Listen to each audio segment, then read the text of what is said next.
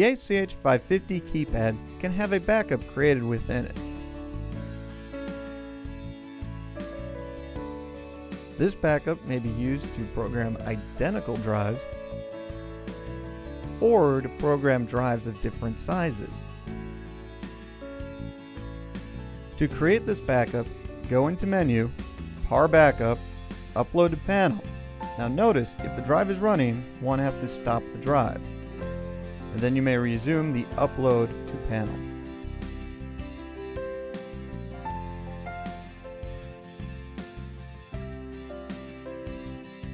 When completed, the keypad will tell you when it's successful.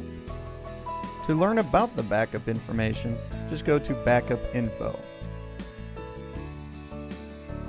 To use the backup to program multiple drives of the exact same size, simply use the Download Full Set.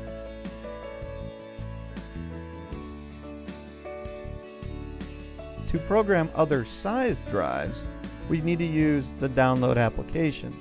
Utilizing the Download application will download all the parameters except for motor data. Note, after using the Download application, you will still need to program in the motor data for that particular VFD.